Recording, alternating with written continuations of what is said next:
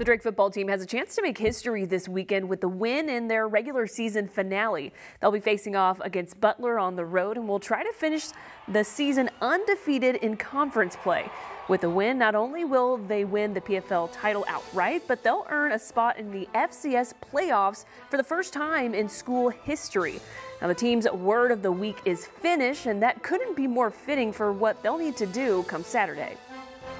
To have the opportunity to finish what we started is the big picture thing, but then from a value standpoint, you don't want to give up. You want to finish what you started, and whether that's something small and particular, like on a practice field, finishing a block, finishing a tag, finishing a throw and a catch. But in life too, you want to make sure that when you start a job, you want to complete it.